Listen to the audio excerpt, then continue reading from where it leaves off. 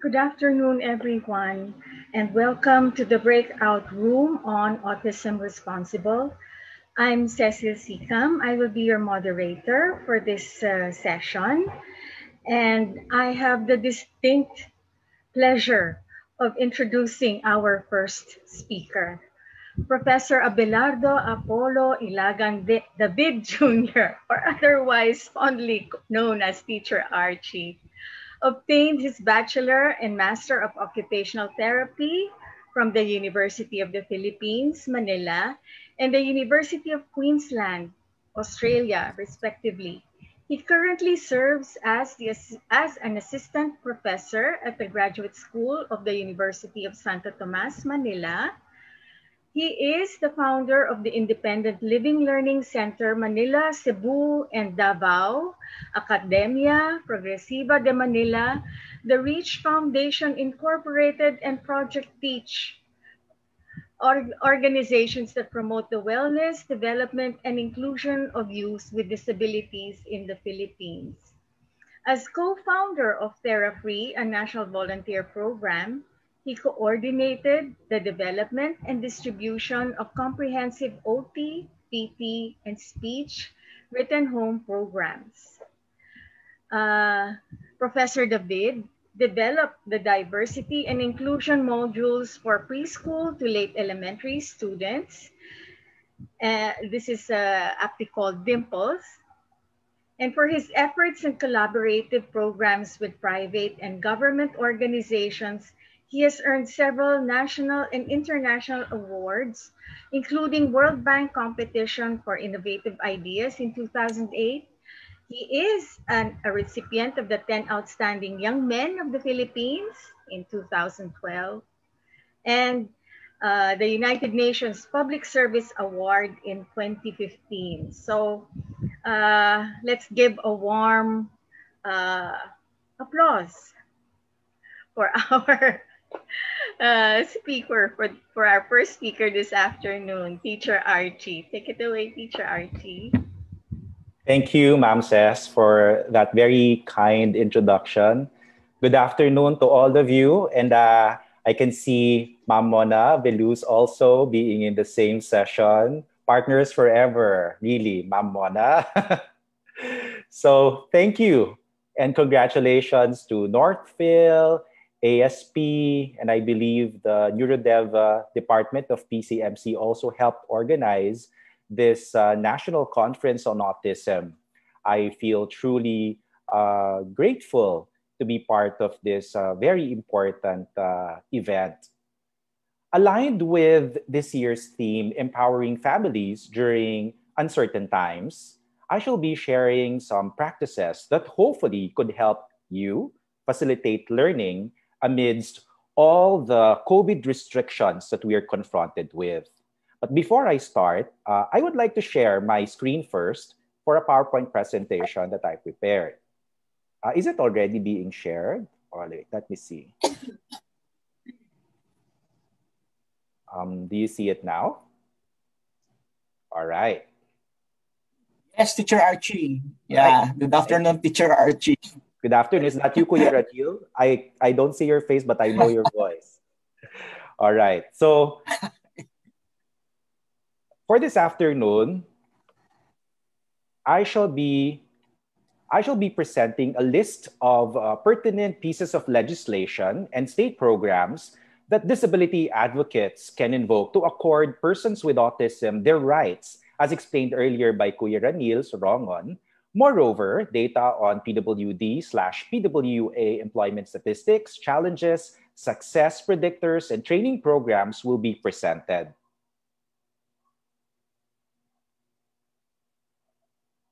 Right?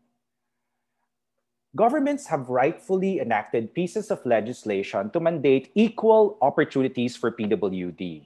The USA's Individuals with Disabilities Act of 1990 stipulates independent living and economic self-sufficiency as the ultimate goals of special education. Clearly, the end must be in sight, even at the onset of early intervention. In the States, at 21 years old, students with disabilities exit the educational system ideally for work training and placement. In the Philippines, the Department of Education explains that students with disabilities in public schools should transition out by 25 years old. So we ask ourselves, how prepared are our children and students for this transition? How do we keep our students from being displaced when it's time for them to exit the school system? The Philippines Magna Carta for PWD calls for equal opportunities for education and employment of PWDs. It mandates every province to establish at least one vocational and technical school for PWD. Certainly, currently there are four nationwide. Fortunately, these are augmented by TESDA centers, although they acknowledge that they have limited institutional capabilities to accommodate individuals with developmental conditions such as autism and intellectual disorders. The class schedules of adults or adult students in the SPED public schools can actually be arranged for them to be allowed to enroll concurrently in TESDA programs. RA 5447 is an excellent resource that disability advocates can invoke. An additional 1% of the assessed value of real property and a certain portion of Virginia-type cigarette taxes should be earmarked for projects relevant to the education of children with special needs. I urge you to ask your LGU leaders and see how this fund is being utilized. DOLE, the DTI, and DOST have PWD employment programs that might be helpful. Whilst all the aforementioned initiatives are positive developments, there is still a lack of services, and there's a lot of ground to cover.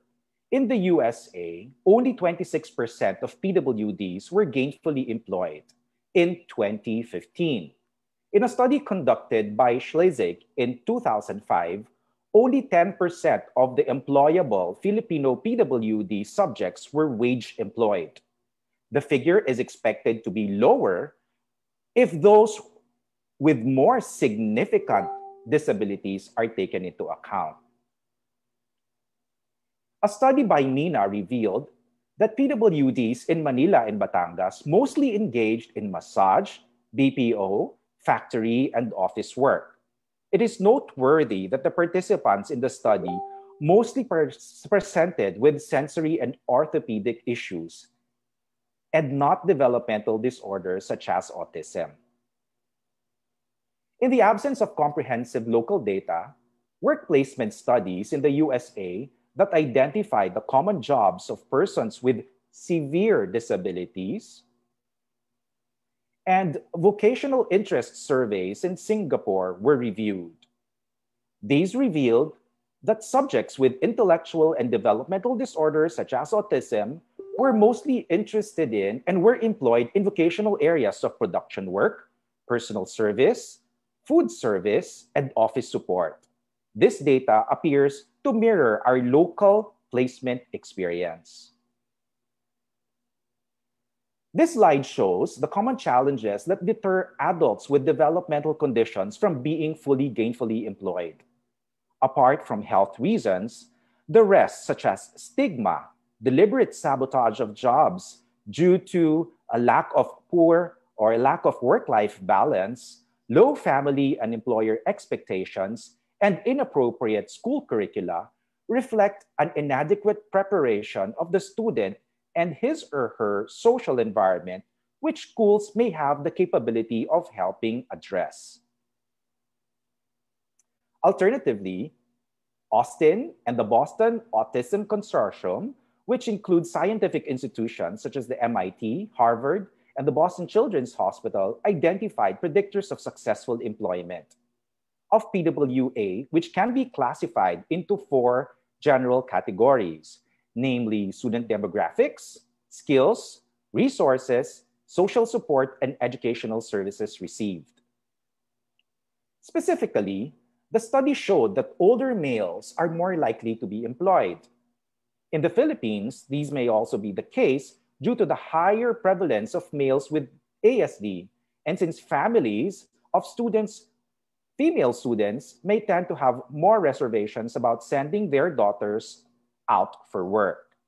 Schools that offer students job training, that help liaise with potential employers, and whose curricula focus on developing skills in communication, self-care, self-regulation, social interaction, good classroom behaviors, self-advocacy, and that help families balance their expectations, achieve more favorable outcomes.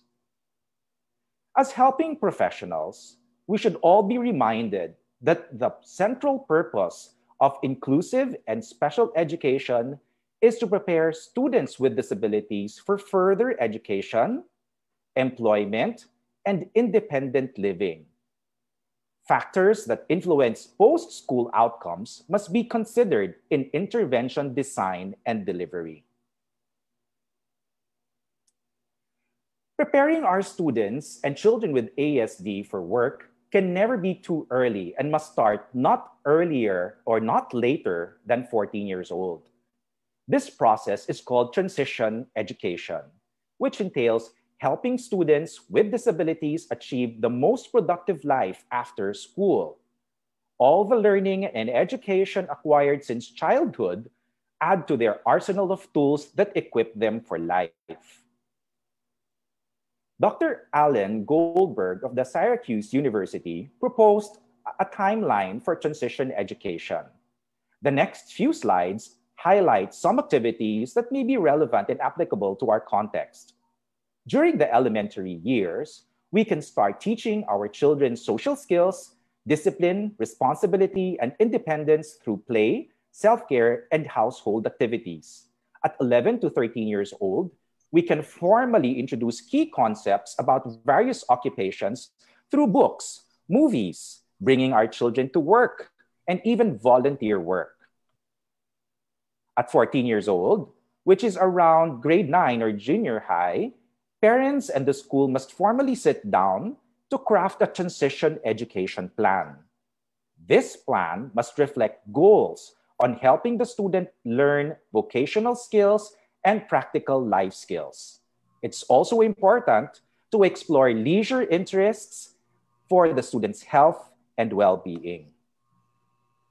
At senior high, the curriculum must include vocational training and must give students work experience. Fortunately, the DepEd's new K-12 curriculum involves work training.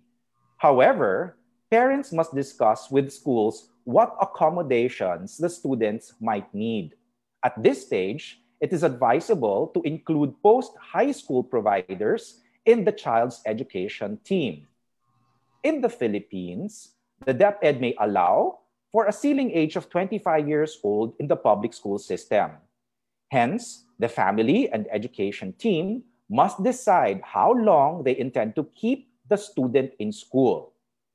As the student approaches the prospect of independent living and as parents age, families must also start exploring guardianship options, which entail discussing the child's finances and assets. Ideally, by the time the student exits school between 18 to 25 years old, legal guardianship should have already been established. Parents are advised to help students enroll in SSS, PhilHealth, Pag-ibig, even initially as voluntary contributors. The team should decide which track to pursue after high school. Is it post-secondary education, employment, or independent living and leisure? Then, the team should take necessary steps to pursue their chosen track.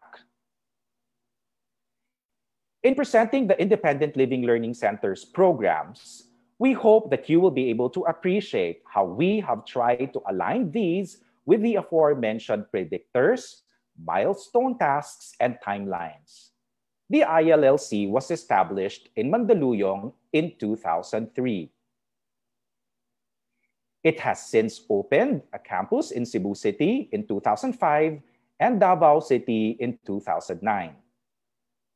From 4 students, ILLC has had the privilege of working with over 2,174 students. Autism and related disorders comprise majority of the clients seen at 67%. As proposed by Goldberg, ILLC's school-to-workplace transition process begins early in the child's education. Early intervention goals must contribute towards the long-term goal of getting the student employed. ILLC's Modified Basic Education Program caters to children 12 years old and below. Achievable academic topics are taught. Moreover, practical life skills training is embedded in roughly 40% of the child's individualized curriculum. Opportunities for ILLC students to learn alongside their neurotypically developing peers is possible through a mainstreaming program in partnership with ILLC's sister school, the Academia Progresiva de Manila. In the photo, you see kids proudly showing their inked pointer finger upon voting for their class officers. Andrew, a grade 2 student with autism, was voted class secretary for his good note-taking skills. His classmates were able to see past his limitations in social skills and appreciated him for his strengths. The focus of the students' education program shifts to a more practical life skills curriculum when they reach 13 years old through the Transition Education Program, or TEP, which aims to teach self-care, self-advocacy, communication, social, functional academics, leisure, and pre-vocational skills. Remember, these are among the skills identified by Austin, Welsh, and the Boston Autism Consortium as predictors of successful employment. TEP students may simultaneously enroll in the Job Readiness Program, or JRP, and more details of the JRP will be presented later. If a student is capable of managing higher academic demands, he or she may undergo a TEP academic track that is supplemented with academic subjects such as science, history, Filipino, etc., to continue attaining credentials for a high school SPED diploma. Angelo has an intellectual disability and is extremely challenged in subtraction. Despite this, he was enabled to buy his own groceries in a reputable store. He was taught that there is nothing to be ashamed of in asking the cashier if he still has change before he leaves. Angelo drives. I remember asking him to move my car to the next slot for washing, which is one of the topics in our life skills class years ago. Yes, Angelo was able to move my car in one piece. Raf has autism, and he was taught not to obsess and not to perseverate on a particular step so as to finish the entire task on time. John has cerebral palsy. He was advised to sit on a chair when fixing his beddings to ensure stability. His classmates were asked to bring their own blankets in school. Using their actual materials helped promote mastery of skills. An advantage of the current home-based learning setup is it could be easier to facilitate generalization of skills at home. Given the chronic nature of our students' disability, compensatory methods and adaptive technology are highly encouraged. ILLC was fortunate to have obtained a grant from the Atlantic Institute to develop digital instructional materials on life skills and pre-vocational skills training. These consist of 78 evidence-based PowerPoint presentations with supplemental links to sites and videos. ILLC is happy to have shared these materials for free to public school teachers in the Philippines. Those among you here who are interested may click the link seen on the screen to be able to request access to these free instructional materials. Alternatively, you may also email us at illcadmin@illcphilippines.com. The Functional Basic Education Program is a graded non-compulsory academic course that students can take to attain a high school special education diploma. ILLC's senior high school program aims to teach vocational skills related to cooking, food and beverage, office work, and handicrafts. The program culminates with a practicum as a precursor to open or self-employment.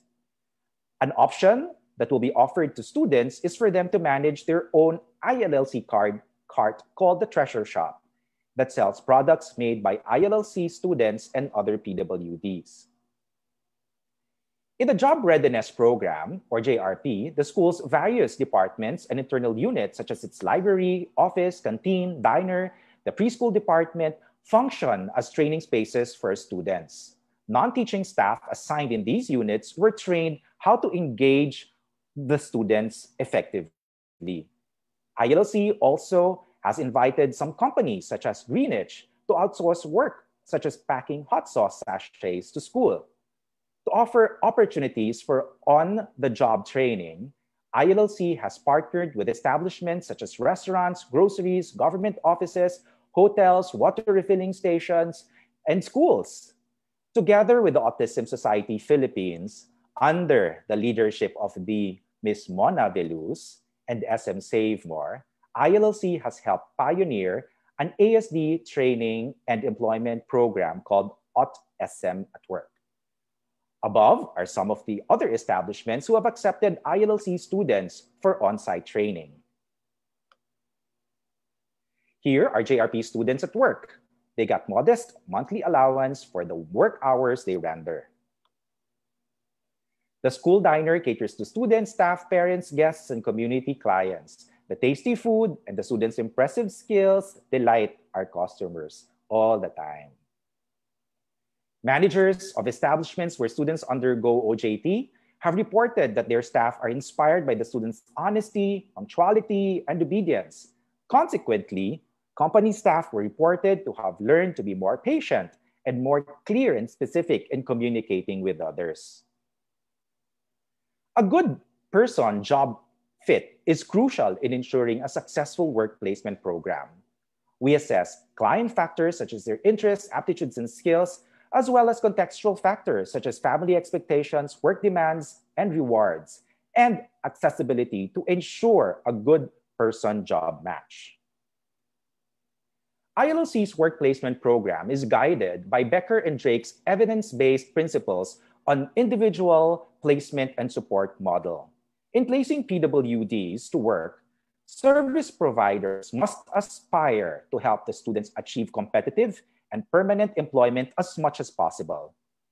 Every student, regardless of ability, can be eligible for work placement provided that the student has a motivation to work. This is based on the assumption that companies are willing to hire them exist. In the Philippines, it can still be a challenge for educators and therapists to find suitable employers, unlike in developed countries where the state's labor, adult vocational program, and social services mainly assume the function of finding jobs for graduates with disabilities. Becker and Drake advises against lengthy pre-employment training and counseling. To help achieve this, the aforementioned procedures can be focused on the client's direct areas of concern and priorities. Teachers, therapists, doctors, families, and the student him or herself must be actively involved in the process. Lastly, follow-up supports are very important even long after the initial work placement. Apart from asking the client directly what his or her vocational interests are, tools such as the MIDAS can be administered to help identify the student's various types of intelligence and learning style. RFVII2 is perfect to identify vocational interests of students who are non-readers and who are non-verbal. The BWAP2 assesses capabilities needed for employment, while the OASIS ultimately recommends what types of jobs best suit the students based on their interests and aptitudes. The TIES helps assess job-related social skills. There are various work settings that can be considered for work training students. These include volunteer work, sheltered, home-based, transitional, supported, casual, self-employment, and competitive or open employment. From our experience, majority of the students we have placed for work are in competitive and supported employment settings. Work placement is a collaborative, goal-directed process. First, we screen and evaluate the student, job and contextual factors to identify the student's work readiness and the suitability of work options available that are being considered. Then, a meeting is called for the student and the family to help them choose the best option for them. The family and the student is introduced to the potential employer where terms and conditions are discussed. ILLC then sends a job coach who can assist in the interview process. Once an agreement is reached, ILLC conducts a work analysis. If possible, the student's job description is customized in a way that benefits both him or her and the company. A job coach then conducts sensitivity training to all company staff for them to know how to best work with the student. Simultaneously, ILLC conducts a job simulation training in school. The student will commence work once he or she and the work environment are adequately prepared. The job coach's presence is eventually faded as the supervisor takes a more active role in mentoring and motivating the student. ILLC continues to monitor the student to help sustain his or her employment. These are just some of the companies that have hired our graduates. Please be sure to support and patronize each and every one of them. Through the years, we have produced encoders, food checkers, kitchen hands, waiters, gasoline boy attendants, laundry washers, artists, AutoCAD operators, church sacristans or servers, and even concert bouncers. All of them have made themselves and their families proud. COVID-19 has affected us in a multitude of ways. Educational systems had to be reimagined to make them more accessible to CWDs, who, according to the UNESCO, are more vulnerable to educational displacement. In lieu of in-school instruction, schools can offer synchronous and asynchronous instruction. It is essential for teachers and therapists to conduct regular check-ins, especially on the students who are learning asynchronously. The family's contexts have to be assessed before distance learning is implemented for the teachers and therapists to know what kind of support and accommodations to extend. This gives families more flexibility in terms of their schedules and available technology, as you can see in these photos. Cognizant that many Filipino children and youth with special needs come from poor families, I established the REACH Foundation in 2005. The REACH Foundation is a non-stock, non-profit organization that aims to foster social inclusion and empowerment of PWDs from poor families through community-based rehabilitation programs. We reach out to the poorest communities living in depressed areas. How can poor families provide their child with much needed services such as therapy and special education when these cost more than what their whole family makes? Through CBR, the REACH Foundation empowers the PWD, the family, by making help available to their community. The REACH Foundation heeds to this call for equity by establishing CBR programs such as Project Therapy, Education, and Assimilation of Children with Handicap, or TEACH, in 2007 in partnership with local government such as Mandaluyong. and Carmona, Cavite. Stakeholders such as the government, the academe, civil society, families, PWD, and funding agencies come together and have sat down to develop an integrated service delivery framework. The following government and non-government agencies have come together to take part in the creation of Project Teach in Mandaluyong City. Our big thanks to all our partners. In developing Project Teach's service delivery framework, all stakeholders were asked to streamline their existing and new services to promote efficiency. If the child receives a diagnosis, the family's sense of despair is somehow lifted since the doctors can immediately refer them to appropriate local partner stakeholders where the child can receive social, medical, therapy, educational, recreational, vocational training services as needed and for free. Local ordinances and resolutions were passed in Mandaluyong City to help Project Teach become a permanent and official program of the city. The REACH Foundation has helped lobby for such ordinances to help ascertain that the project's longevity stays beyond the term of sitting political heads. Focusing on transition education, Project Teach, in coordination with the City Division Schools of Mandaluyong City, has developed a clustering and transition program which has effectively assigned students to more suitable programs, classes, and schools division-wide. Curricular standards were set to ensure quality of instruction is not just teacher-dependent.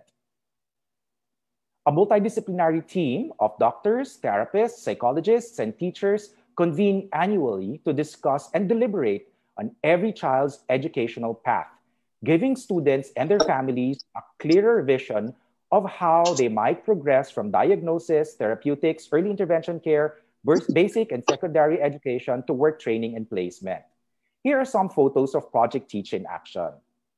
Developmental pediatricians come monthly for diagnosis and referral to appropriate services.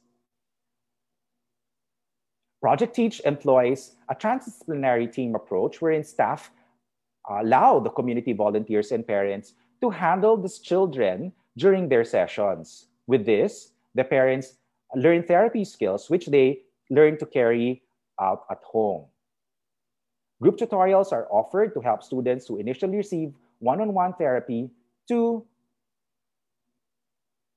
transition to the daycare centers eventually. An ultimate goal is to mainstream CWDs in the regular classroom. 204 students have been mainstreamed in Mandaluyong's public schools since 2018.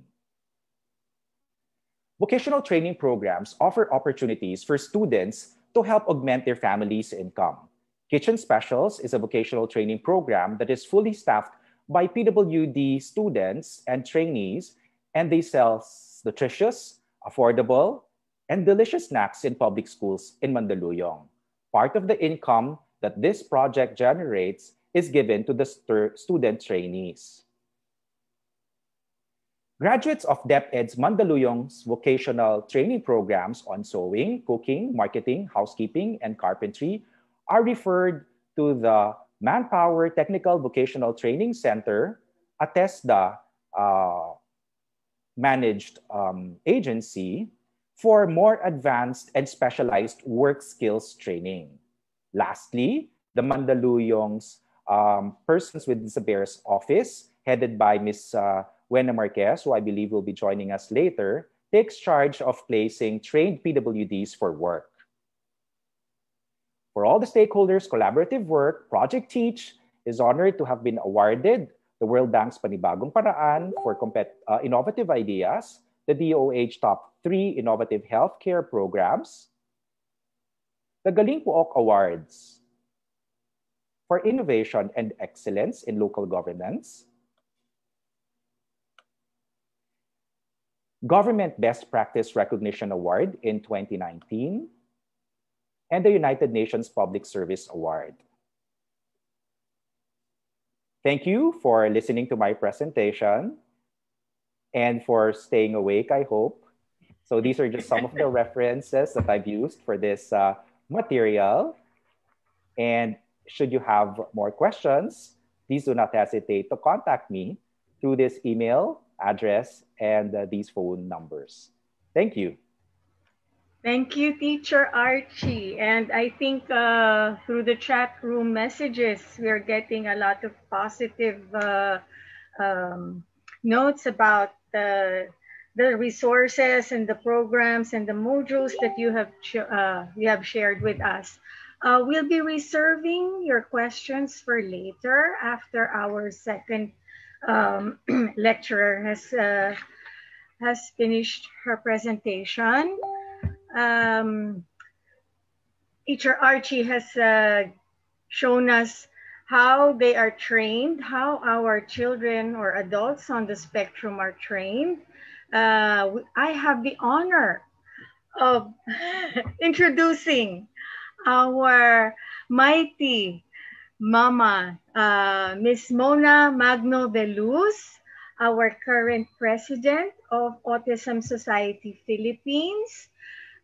She has received degrees in business administration, applied economics, and strategic marketing from the University of the Philippines, Diliman, the University of Asia and the Pacific, and the London School of Business. Wow.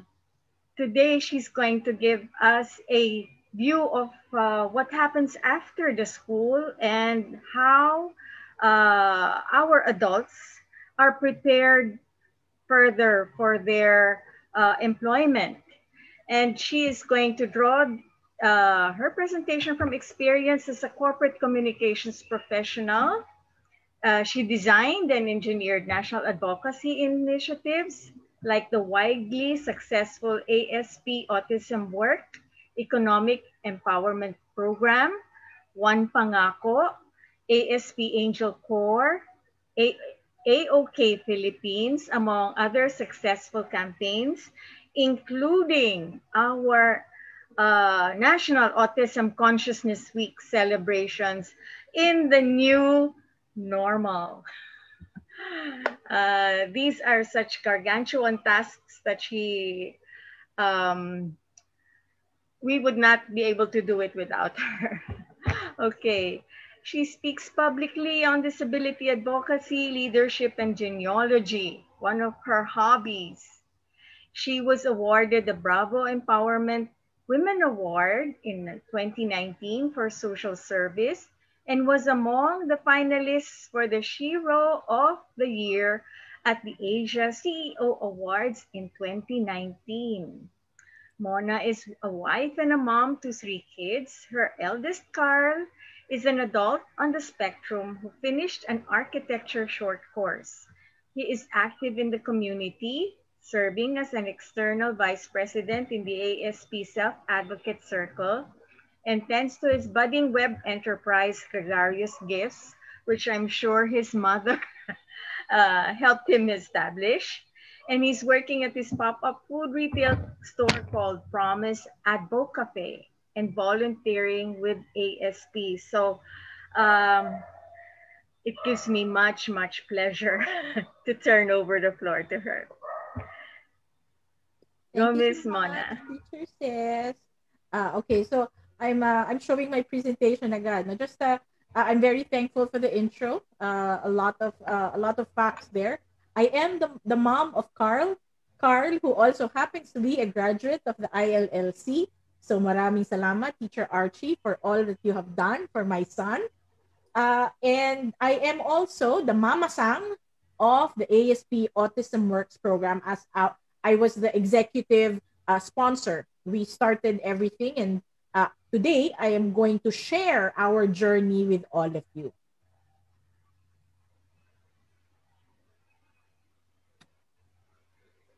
All right.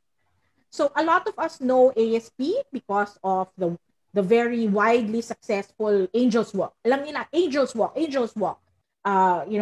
got 24,000 people last year, and the recall really is about this advocacy. But what other things do we do?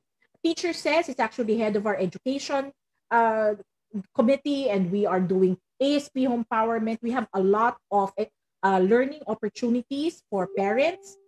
And of late, we have been focusing on services directly for persons on the autism spectrum. And when I came in, this is really the gap that I saw when I came in as a leader. So when I started with ASP po, I came from a corporate background. In fact, I understand corporate more than I do educators or more than I do government. I understand what drives business. And when I came in, I felt that we were not looking enough at what the companies can do for us. Companies actually want to help, but they don't know how. So that is one of the gaps that we saw that we had to fill, no? Bago po ng ASP Autism Works, when an adult on the spectrum would like to find a job, they would go through their school. If they go through ASP, they would, we would ask somebody we know, kaibigan ito, kaibigan, ninong, ninang. And after a person is employed, there is no follow through on what happens to their employment. So that was what happened before. And this was the opportunity for us to develop a program based on what is important to us as families. I would like to issue the disclaimer, of course, that we are not, or the program is not about being a training program. We are not a school. We are looking at being the conduit to companies and corporations. We are able to partner with organizations, institutions like ILLC, who generate job-ready graduates. And it is our job to then transition then or help with the transition towards different types of economic activities. So the ASP Autism Works program has been around since 2016. And I just want to share some of the things that we encountered. I'll go into a lot of detail later about where we were and who we partnered with. But what was important was there was a high level of management support. We didn't talk to HR, we talked to the president. It is important for us to have a level of support that will empower those who are in talent acquisition or recruitment. We are also community-based. So there was always a partnership, not just between the employee and the employer, but ASP was there. Transition specialists were there. The families were there. It is because we are working as a core team that we are able to anticipate and train and look at all possible options for the individual. Like Sir Ranil said, though, it is very important to follow the voice of the person on the autism spectrum. Sila po ang magdidesisyon sa gusto nilang trabahuhin. Sometimes when we interview the parents and the person on the spectrum, there is a disconnect. Mommy wants to do this route and the boy wants to do something else. So those are things that we have to contend with while there is this conversation and partnership. Importante po yung communication. Careful screening and sourcing of persons with autism. Persons with autism go through a certain rigor. One of the things that teacher Archie mentioned was a tool that measures readiness or interest, occupational interest assessment. So that's like the OASIS tool. We actually use that.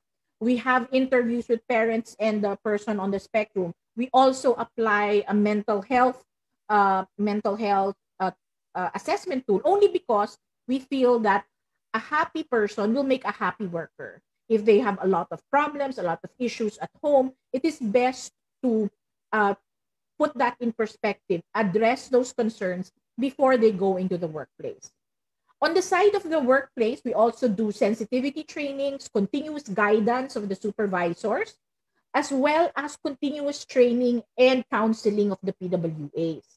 So for our partners where we are a little bit advanced, we go beyond sensitivity training because we do have management scientists within the ASP team. We actually conduct conversations and training around performance management, around personnel development. So they don't just look at recruitment and job onboarding, but they look at the career of that individual moving forward.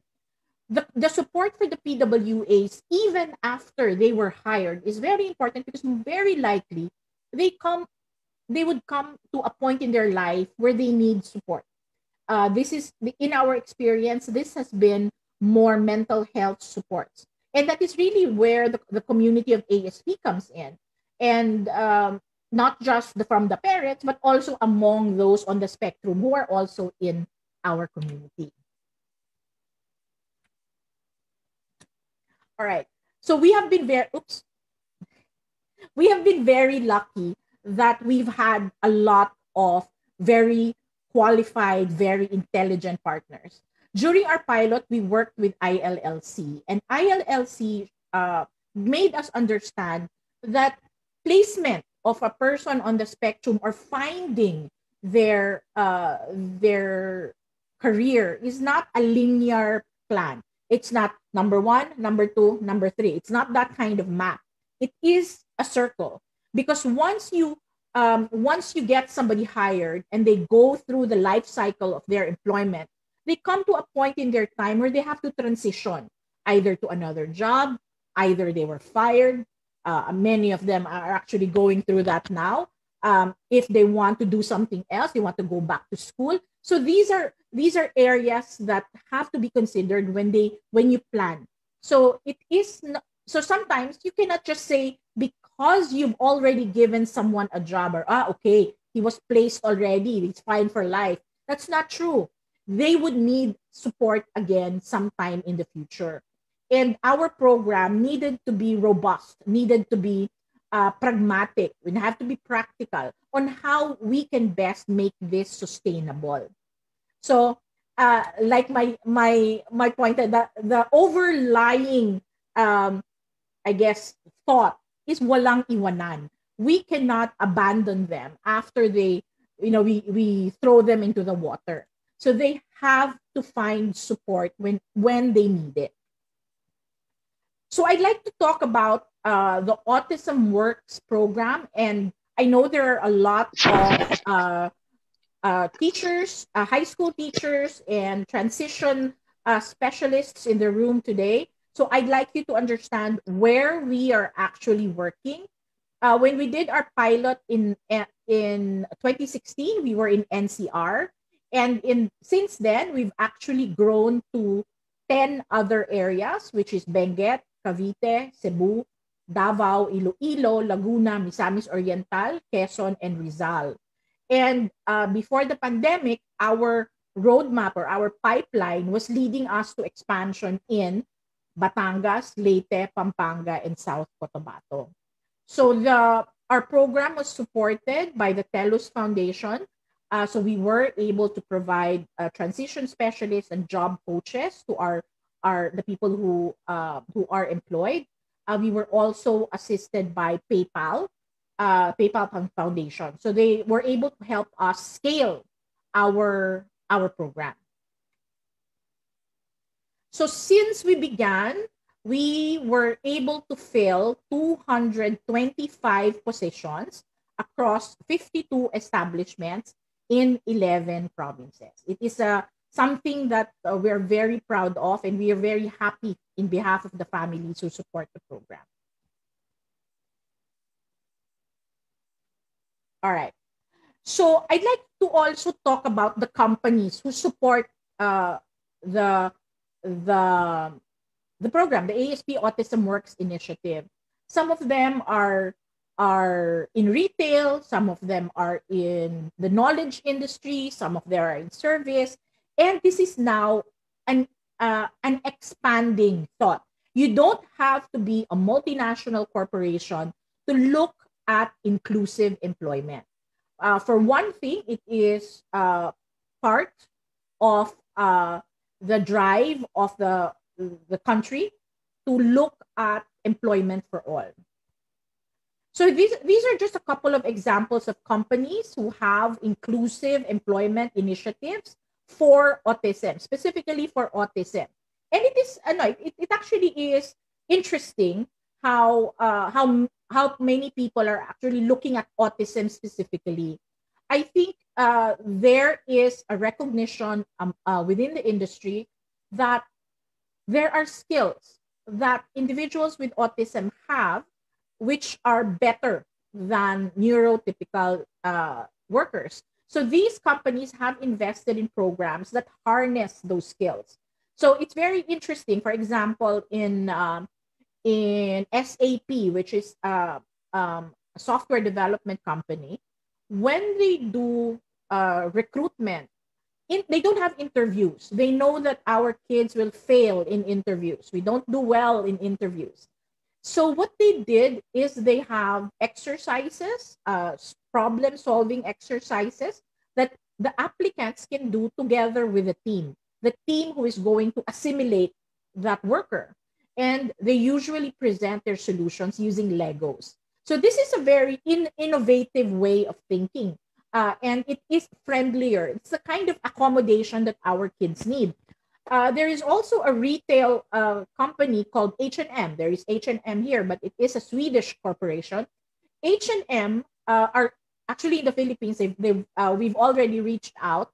And before the pandemic, we were looking at hiring persons on the spectrum for their stores.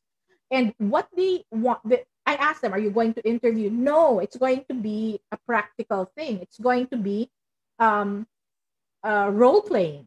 So they're instead of an interview, the applicants are going to have role play with another person. So for example, what will you do if you find somebody who's stealing clothes? So it's very interesting how companies are looking at being more practical, being more pragmatic as a way to ensure that there is that there is a chance, or there is a fair chance for our kids to get hired. So looking at the business standpoint, I hope you, I think it's very important to communicate that for us to be able to get jobs for our kids, we have to think like businesses. What are businesses looking for? And you can see the data before you from the United Nations. I think this is from the US National Survey of Consumer Attitudes. And what they're saying is inclusive employment affects your bottom line. So it is to your interest to be hiring in people with disabilities because the public will view you in a better light, right? So that's part of our pitch whenever we talk about inclusive employment. We hope to have some sort of study in the future also on this. And we also hope that my slide will progress sometime soon. There we go. So whenever the companies tell me, "Hoy, ano ba yan? Baka mamaya special child siya." We don't have the companies usually don't want to think of them whenever they do their job. You know, this is a business. Do they need anything special? So when the company starts talking like this, our approach is always, don't think of this as a business decision. Think of this as a human rights issue. When you treat everyone equally, everyone gets exactly the same thing. Those with disabilities will end up having less because they're not level. So essentially, we are not asking for equality. We are not asking for integration. We are asking for equity, so that we are asking for inclusion. So in this concept, people who need more help will get more help, and those who don't need a lot of help will not. With this philosophy, everybody will have a level playing field. So COVID. What is the impact of COVID to the job market? So the slide that I'm showing you today is actually the Philippines. It's data from the ADB, and it shows the people in full-time employment and those who are not working at the moment because of COVID. That's the one on the right. So these are still people with their jobs, but they are not working. So they are not productive at the moment. And much like the rest of the country, our kids were also affected by COVID. In fact, a lot of our kids who are working in service industries were furloughed. Furloughed means temporarily put out of service. They are still hired. The company is still willing to keep them on, but they cannot work because there's no dine-in right now, etc. So the good news is a lot of those who are working in offices are able to work from home. But again, this is a situation we are today. So what does the future look like for adults on the autism spectrum? The ASP has had to contend with this new normal, and we also look at the future of our adults. No, it was important for us first to establish a community connection, not just from the parents to them, but among themselves. So we do have the ASP self-advocate circle. So this self-advocate circle is composed of persons with autism, adults with autism from all over the country. At the moment, they comprise about 10% of the membership base of ASP. So they are growing. Only last year, they were at 4%. So ganun na lang po yung nakikita namin that more and more kids are wanting to advocate for themselves. So this is an important venue because one, they can chat, they have weekend hangouts, they have leaders. So Ian is their leader, Carl, Matt, and Pia, they're leaders for the organization. And we are able to also get information from them. What is most important to you?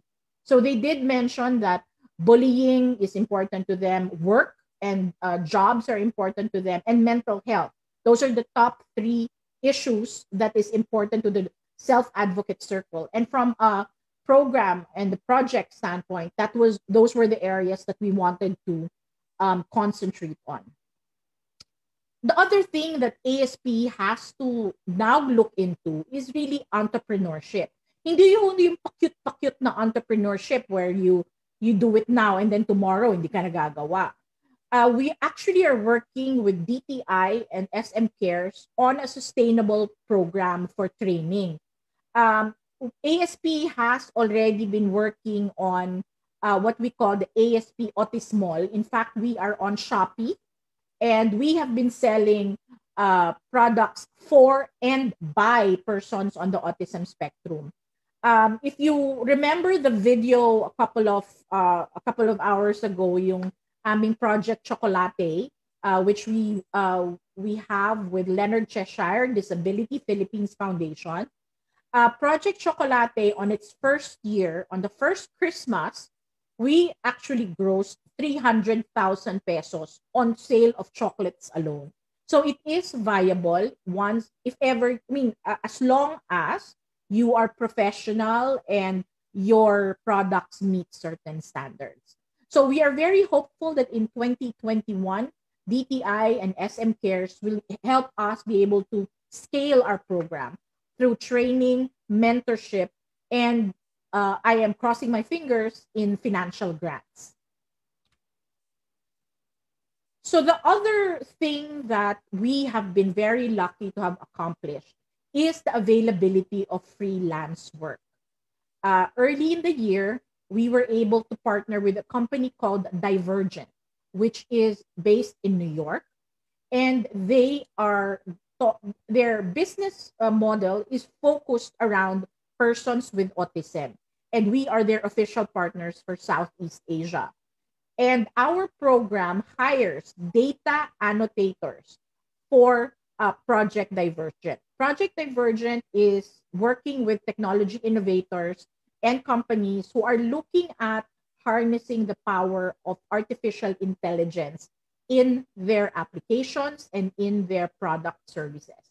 So example po, ano po ba ang ginagawa ng image annotator? So for example, kung merong isang software company who is creating a traffic monitoring system, their system should be able to understand what a car looks like. So what our image annotators would do is actually look at an image or a video and put squares around what cars look like. There is also another type of service that they do, which is called text annotation. So you can see below that, for example, in a particular sentence, identify all the persons, identify all of the countries, the cities, the albums, the songs, the things like that. So that will help them in text sentiment analysis. O, diba? So it's very, very high-tech. This is early input to a high-tech process. And we are very lucky to have Divergent as a partner. We started in, let me see, I think June. We had a little ramp up to make sure that everyone was trained. So our pilot have 11 participants. So as of Christmas, our payroll was for 11 kids. And this year, we are very lucky that the demand is now up to 100 positions. So we are going to be working on this for most of 2021. So ayun po, that is the AutismWorks project or program in a nutshell. If you need to call us, if you want more information, you see my email or our email address below. So again, we are noting that we are not a school. We are not a training institution. When somebody sends us an application, we assume that person is job ready. So resumes lang po. If you are also looking at, if you have friends who are in government or are in a private industry and would like to be an inclusive employer, you could also send us an email. We are currently processing a lot of inquiries, actually, thanks to the National Autism Consciousness Week buzz. There are a lot of multinational corporations also looking at hiring more kids. So, ayun po, maraming salamat. Ako po si Mona Magno Veluz, ang pambansang Pangulo ng ASP at ang mamasang ng ASP Autism Works. Maraming salamat po. Maraming salamat din, Mami Mona. And the future looks bright for our kids with autism because of your efforts. So at this point, we can already open the floor to questions that you may have for Teacher Archie and for Mami Mona. We are monitoring your reactions through our chat room.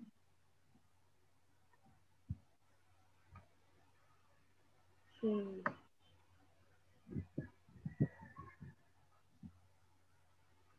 I actually have a question for Teacher Archie. All right. Don't make it too tough. Don't make it too tough. Teacher Archie, kamusta ang mga kids ninyo who are in employment? How are they doing? Well, thank you, Mommy, for checking on them. Many of our students are still gainfully employed. However, like many of our workforce, some have also been affected. Some have been put on furlough.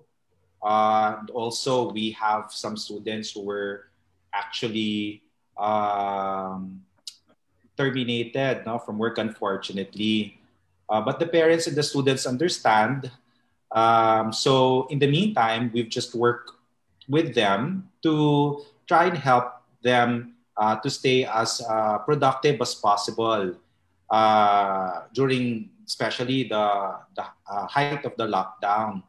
So apart from being more involved in home management, we've also helped some of our students explore self-employment. In fact, most recently, we had a program in INLC under our JRP curriculum called the Orange Project, wherein we actually taught some students the basic skills needed for online selling.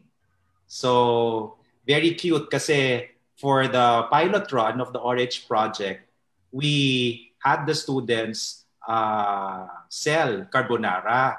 So we had almost 20 participating students, and you can just imagine how many carbonara I ate that week. Pero iba-iba namang silang versions of it. There were some that had more bacon bits, others more cream. But what I noticed was when the parents and the students find out that it's me who's ordering, ang daming freebies. Kaya sabi ko, cannot be. This is supposed to be a business. Mami mo na. So it has to be profitable for the students. But of course, I appreciate their parang thoughtfulness, no, in sending those freebies to me through the usual, no, na mga delivery companies natin. We actually have the same experience. Over the last couple of months, some kids started doing making products and selling items, no? So someone would sell their product, and then they would get their driver and then personally deliver it to people. So para daw mas mura yung produkto. So that's why we had to start looking at a formal program to educate them on the business basics, kasi marami silang mga hidden costs na hindi na i-integrate into their pricing. So there was a lot of, I think there were a lot of kids who were doing that. So that's why the whole DTI project kind of happened to help our kids who are well, they're not really losing money. It's their parents who are losing money. Opo. But the students were just so excited being able to experience receiving payment, no, from GCash, for example, for the first time, and also receiving orders online. So I believe these skills that they've learned during this pandemic will stay relevant even beyond COVID-19. In fact, di ba, Mami? So this will only help their business have wider reach even beyond their maybe their neighborhood or their village. Yeah.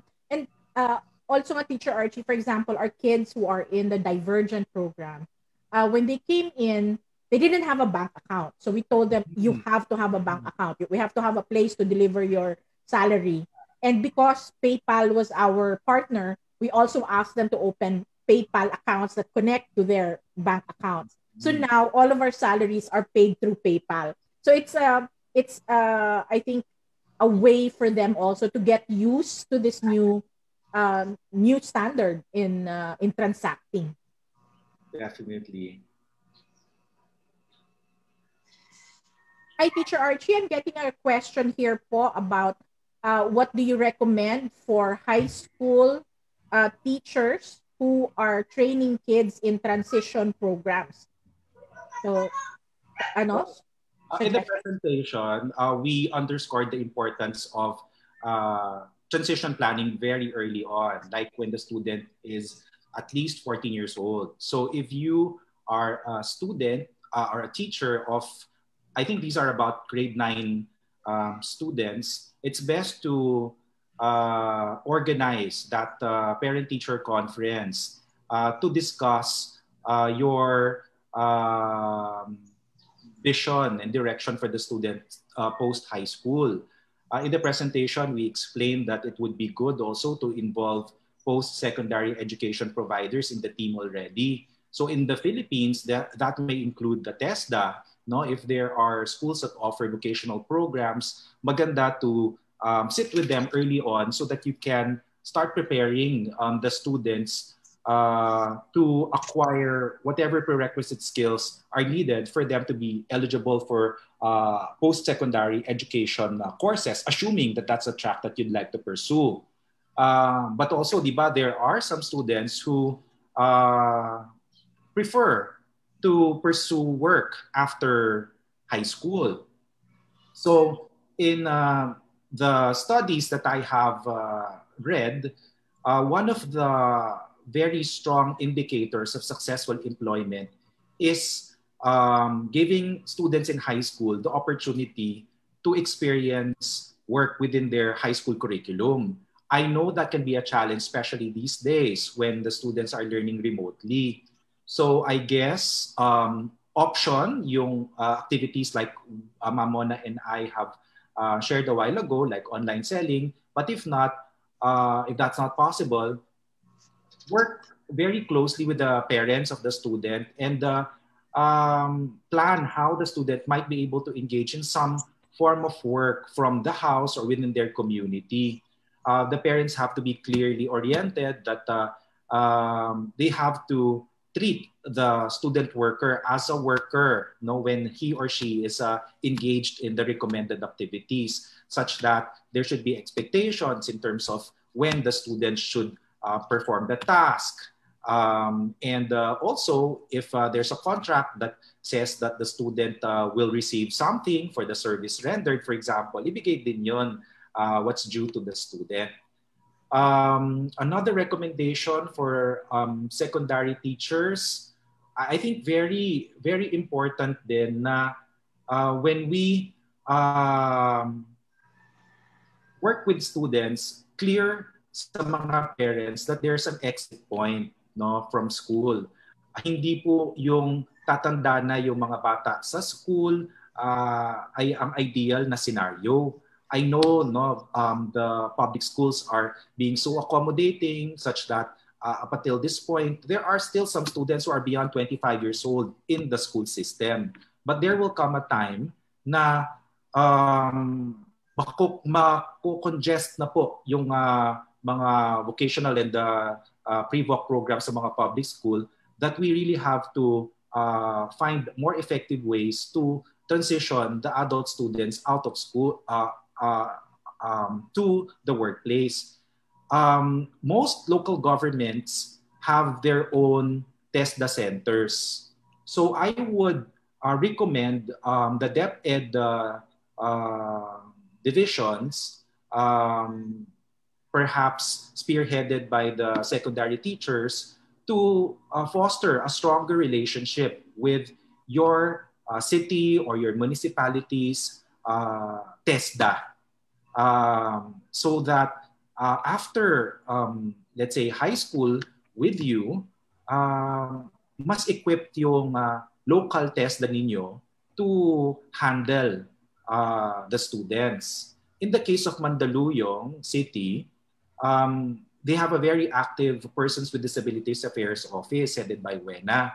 So the PDAO is also a part of this big community-based program called Project Teach. And basically, the PDAO is responsible for finding suitable employment for the successful graduates of vocational training programs offered by not just the DepEd, but the Manpower Office, which is Mandaluyong City's TESDA Center.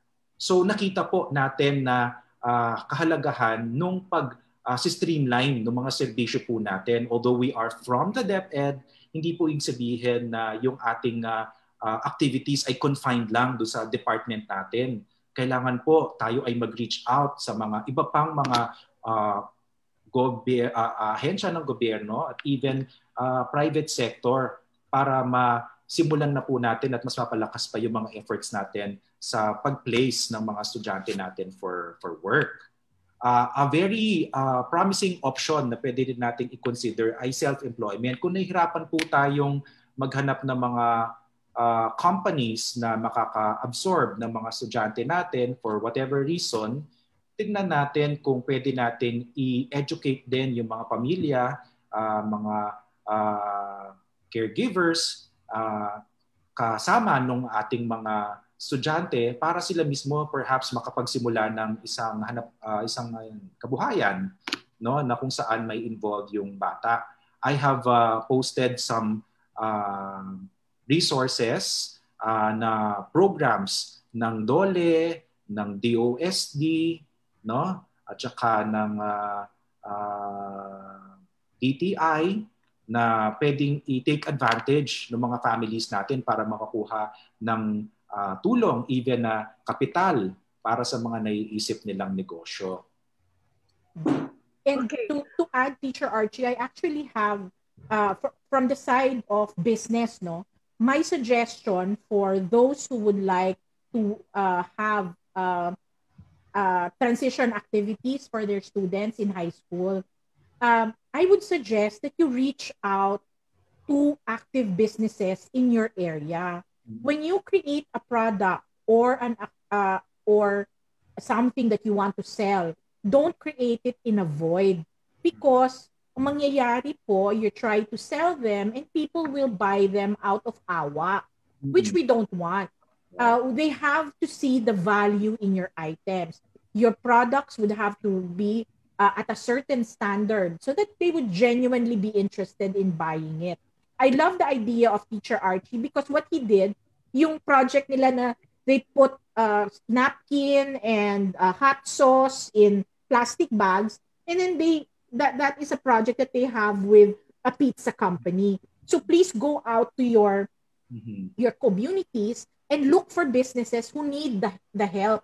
Kahit po yung mga maliliit na trabaho, kahit nagfo-fold ng napkin or ang bayad is like, basta wag po libre.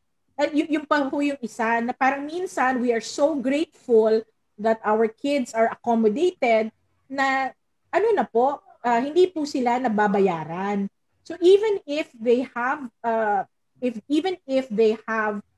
disabilities, even if they are students, if they are adding value to the business, please make sure that they are paid and they are paid well. So ako po sa ASP Autism Works, our standard, hindi po kami allow ng subpar payment, so below minimum wage. We do not allow that. Kasi po kung sino pa po ba ang mag-advocate sa kanila kung hindi tayo? Huwag din natin paramdam sa kanila na ang trabaho nila ay that it's worth less than the work of somebody else in exactly the same position. So yun po, bigyan po natin ng value yung trabaho nila. Kailangan po mag-umpisa yan sa eskwela. At yung mga teacher po, nasa inyo po ang challenge dahil kailangan creative kayo. Wag naman po tayo gagawa sa toilet paper, gagawa tayo ng iba-ibang project, tapos bebenta natin yon. Yun po talaga, mahihirapan po yung mga bibili na ma-appreciate yung skill natin kung walang value sa kanila yung product. So dapat po, always look at value, always look at adding to the community. Diba? Don't make decisions in a void. We have a question from Claire Coruña, and she's asking if DepEd also considers the inclusion of OT services in their SPED program. Teacher Archie, would you like to address this? Yeah. Unfortunately, the DepEd does not have OT in its plantilla yet. No? Walang item for an OT in their plantilla. However, there are ways for the local government to be able to engage an occupational therapist, such as, for example, getting items from the City Health Office or the CSWD for, let's say, a health officer or a health program manager, just so the local government will be able to source funding that could competitively compensate yung OT na gusto po ninyong i-hire. Now, in the case of Mandaluyong, for example, since not all public schools have the means to employ their own occupational therapist, physical therapist, and speech therapist, the city basically hired a pool of therapists that are shared by the different public schools. So they basically hop from one public school to another on demand and for regular monitoring ng mga estudyanteng nandun and for consultation with the SPED teachers. In fact, we've had our OTs in Project Teach in Mandaluyong also participate in the parent-teacher conferences, no, doon sa mga public schools po natin. So, ang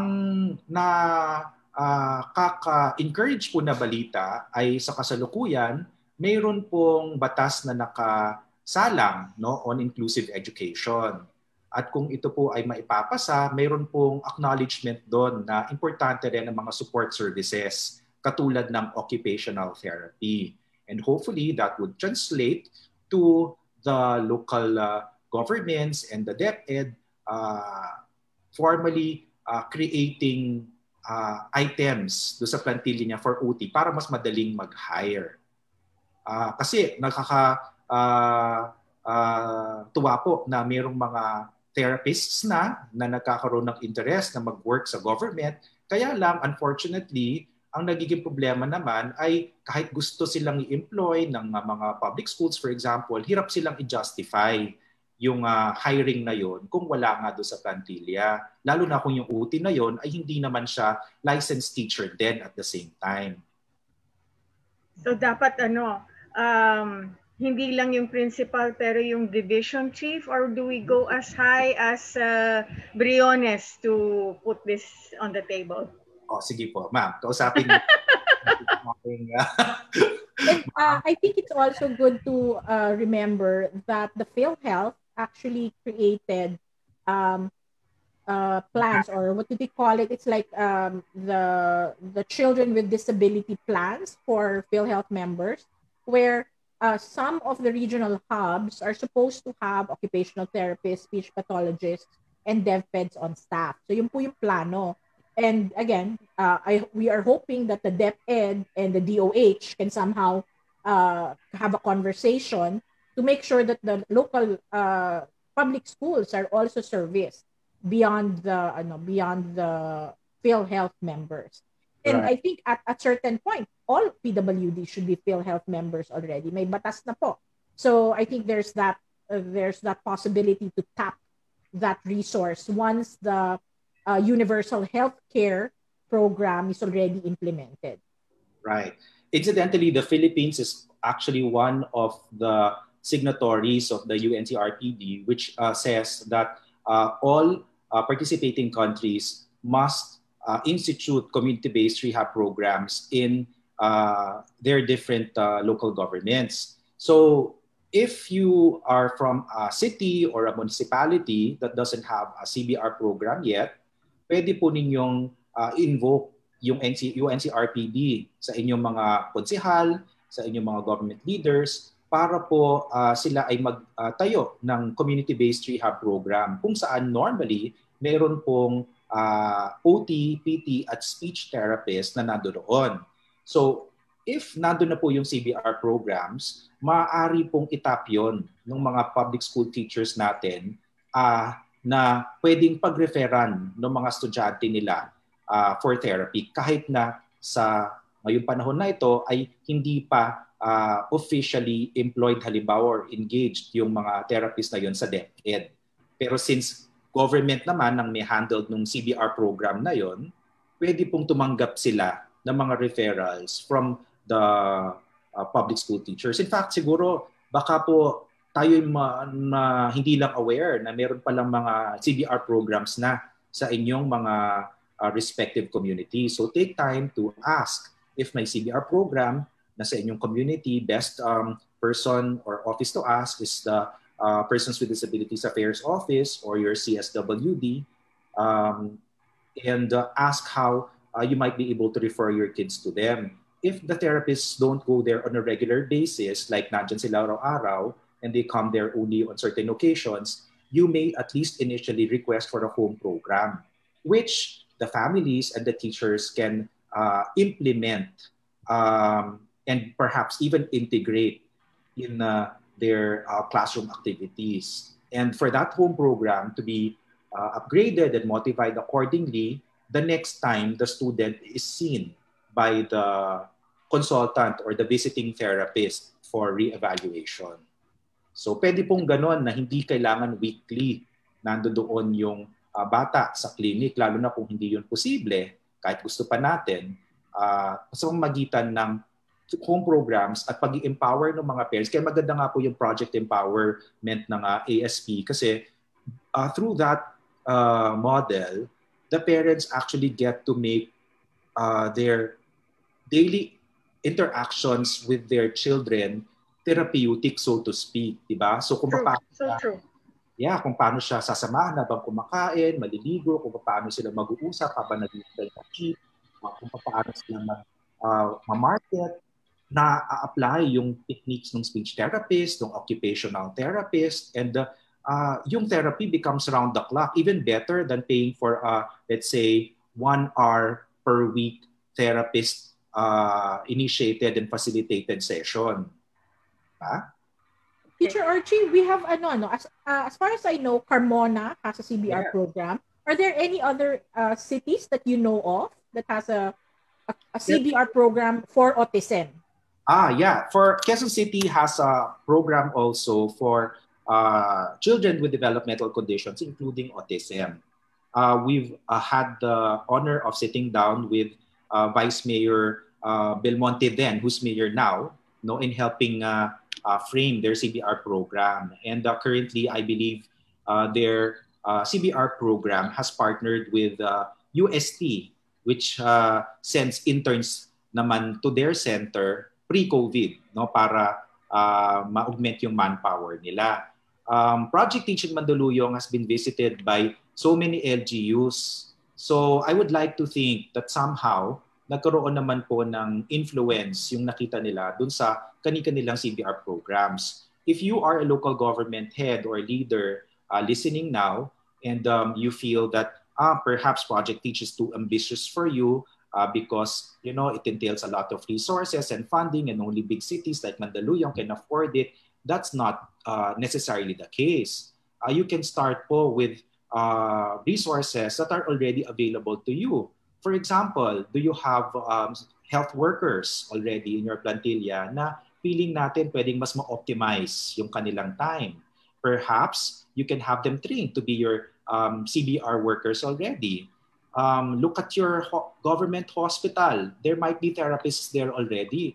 Perhaps you can tap them to go to your community kahit once a week for community-based help. If, for example, your public school has SPED programs na. So maybe it's just a matter of revisiting and reimagining their curriculum para mas maging smooth yung transition from preschool to high school. So all it takes is to sit down with these stakeholders, present on the table what programs and services they already have, and for the team to find a way to be able to streamline all these services such that maiiwasan din yung redundancy. Kasi baka meron din po palang mga serbisyo na ginagawa ng City Health na binibigay ng DSWD at ng DepEd. So imbes na doon na pupunta yung mga resources na redundant, i-allocate na lang yung pondong naka-allot para doon sa mga yon sa ibang mga bagay na hindi pa nagagawa. So, yeah. We have a question on that note of creating a team, no? Who are the persons qualified to be transition specialists? Are these only OTs? Or, can we train the barangay health workers, the DSWD workers? Right. Well, typically, yung mga may formal training po on vocational training are vocational therapists, occupational therapists. Meron din po tayong mga teachers na nag-undergo ng training as well as even psychologists and human resource experts. Now, we understand that the professionals might, the different schools and local governments wouldn't have the means to hire as many of these professionals to work directly with the students in the public schools. So in that case, pwedeng i-employ na po yung parang community-based model kung saan ina-attach doon sa mga professionals na to yung mga community helpers natin, like the barangay health workers, for example, or maybe even the parents themselves. But what's important is for these community helpers to maintain constant communication guidance and regular updating of their skills through the help of the trained professionals. So hindi po kasi minsan sufficient na mag-undergo ng isang seminar ngayon at isipin that yun na yung kailangan hanggang ma-employ yung bata at siya ay masustain doon sa trabaho na yon. Kasi nag-iiba-iba po yung needs ng bata and base po sa kanyang mga pangangailangan, baka mayroong ibang mga aspeto ng job coaching, for example, na kailangan niyang ma-avail na maaaring hindi pa natin alam dahil hindi nabigay yan ng ating initial na workshop. Pero pwede niyong matutunan pag tayo ay nag-work hand in hand with the consultants.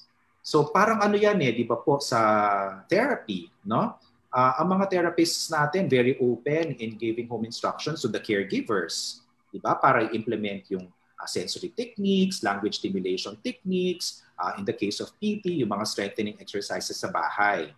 So pwede silang mag-implement ng therapy kahit hindi sila therapist, di ba? So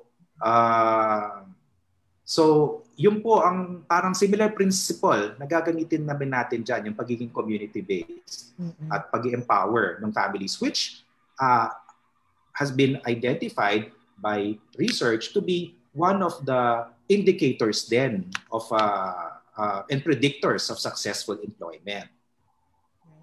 And I'd just like to share also for the ASP Autism Works program, like Teacher Archie said, sometimes it's very difficult to find one professional to help us all the time. Like in our case, we have 11 regions. We are in 11 regions, and it's very difficult to source professionals for all. So we have to be pragmatic. We have to be practical. And we have developed a network of what I call program managers. So our program managers are primarily tasked with resource. They provide the resources necessary to support the individual. If the individual is in a grocery and he is having problems with organization skills, then sometimes an OT is necessary to break down those activities for him and train him in the short term. For somebody in an office environment, like somebody with a high level of intelligence, college graduate, all of that, the mentorship required is really not something you get from an OT. Sometimes it can be received from a peer. Now, would help him with socialization, would help him with understanding social cues and all of that. Also, it's important that there is once the individual started working, there is we have to give him that dignity ba na somebody is not there like hovering over them, checking their work. We have to let them go and let them do their work. So what used to be transition education or job coaching will become or will evolve into a more distant type of mentorship. We would also like the company to step up and fill those shoes. Their supervisor will eventually have to understand how best to bring out the best in this person. And also the leadership would have to give him the right training so he can up his skills. Hindi po pwedeng nandun tayo palagi. Hindi rin po dapat isipin na nandun tayo palagi. So the community, like Teacher Archie said, is really the best source for support kasi we are more flexible and it's more sustainable. Kasi if you look at Plantilla, if you look at hiring somebody permanently to do everything, then it becomes it can be a strain on anyone who is looking at scaling your efforts. So talagang importante po yung mga magulang, yung mga kapatid, and the good thing about tapping parents, tapping family members is hindi nyo kailangan bayaran. Sometimes their passion is such that kahit na, we're going to do this even without payment. It would be nice kung bayaran nyo kami, pero it really doesn't matter. Tapos, isa pa kong nakita ko dun sa mga kumpanya na kasama namin, no? The ASP has started conversations about establishing family support groups within the company.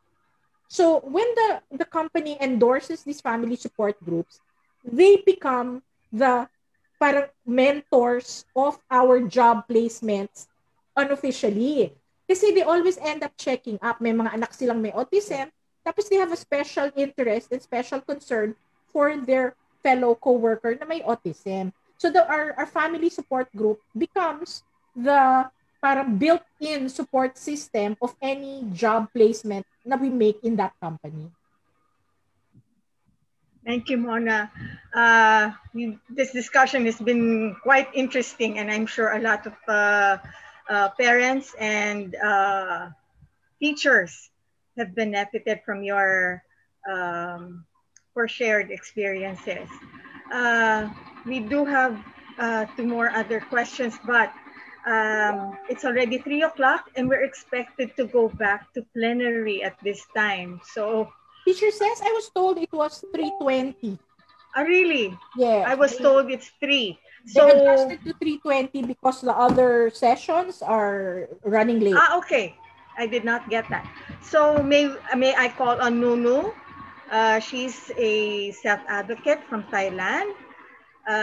She wanted to present how her own program helped her.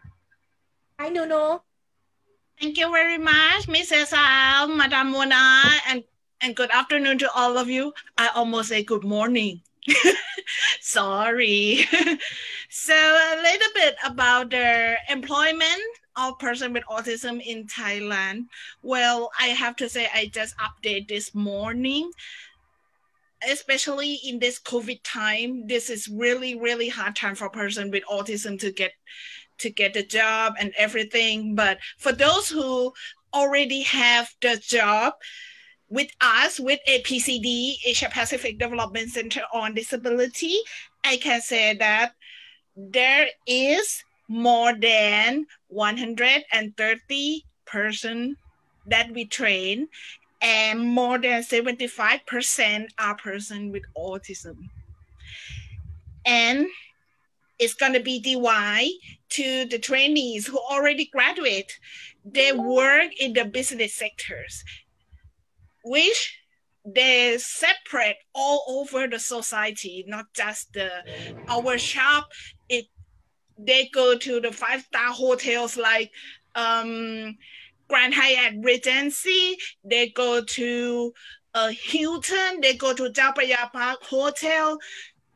They go to various business sectors of Thailand, and also which mostly we kept in our APCD project. We call it City Plus Bakery and Chocolate Cafe, which we have right now. APCD have 47 staff, but have 2 persons with autism in the office.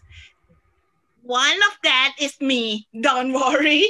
And another one at our shop, more than 10 persons out from the 30 is person with autism. And they can work very inclusively with a person with other disabilities. They develop their skills. They can travel back and forth from their home to the shop and everything. So this is just would like to update a little bit. Yeah, but that's wonderful. I love the chocolate from your coffee shop. We really enjoy that. Yeah, and you bring that to us. Also, I can remember. Yeah, yours are more bitter though. Filipinos like their chocolate sweet, so we did not make it too bitter.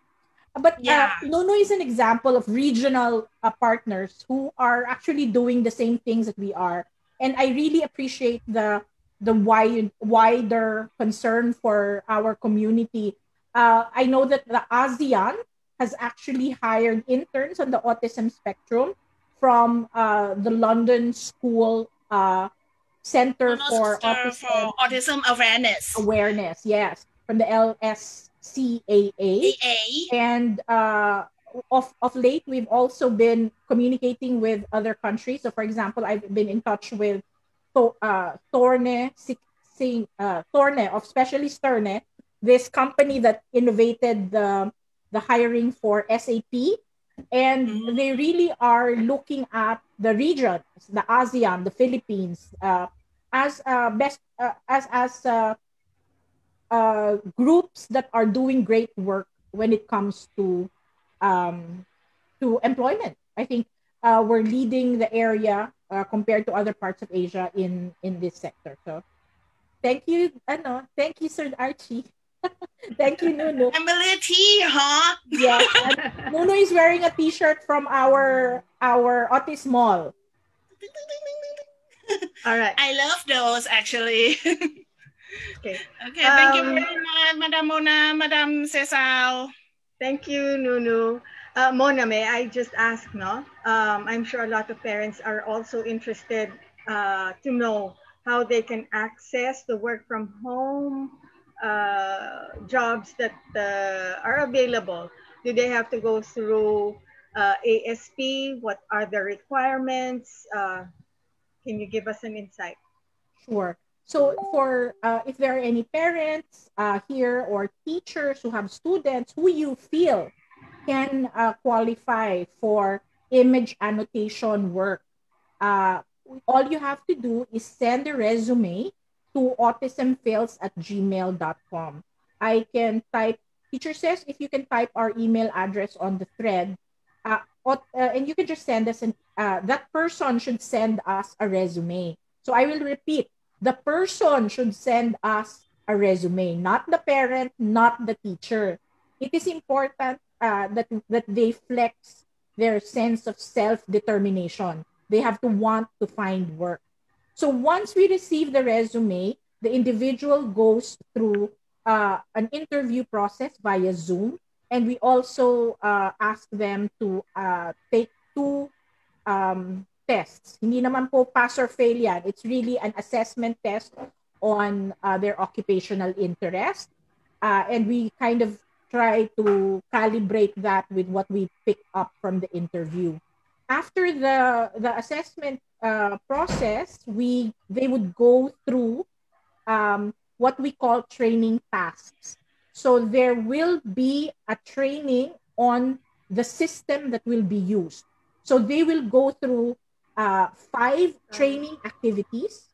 After 5 training activities, meron pong magda-drop off. So if you did not qualify, you will get dropped off. And after you qualify for the 5, you will get another 2. Parang ito po yung final round. So by the time that you take 7 tests, that person will already be familiar with the platform kasi technical po eh.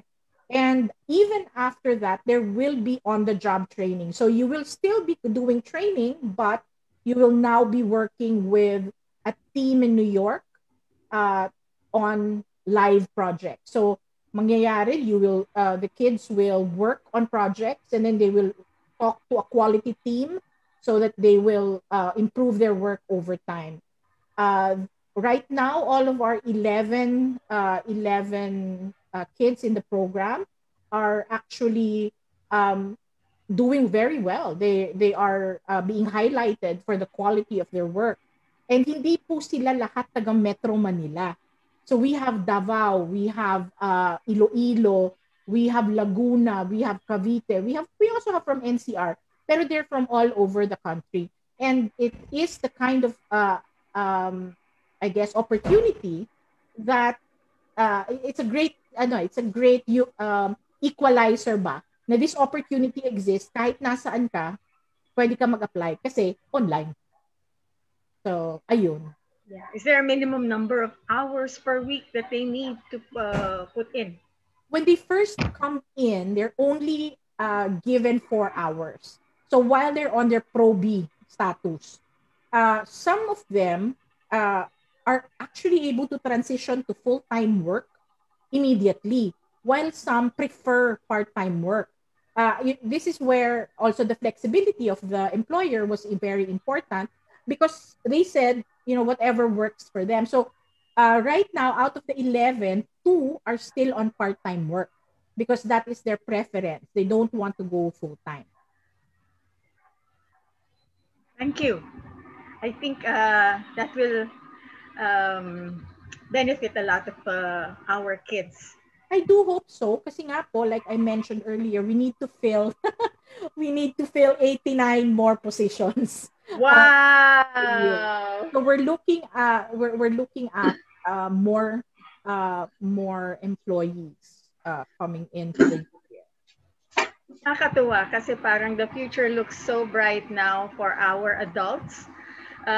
Something that was not, that we didn't even dream of during our time in the 80s.